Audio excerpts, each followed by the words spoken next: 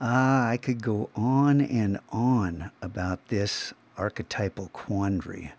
Uh, right click on the words, look them up if you don't know what they mean. Because as you row your boat through life, you might run into this question arising in virtually every religion and belief system on this planet.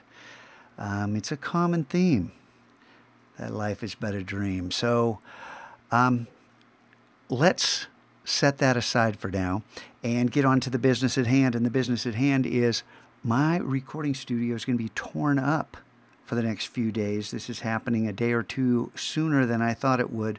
We're having our hardwood floors replaced because of a slab leak that decimated the center of our house.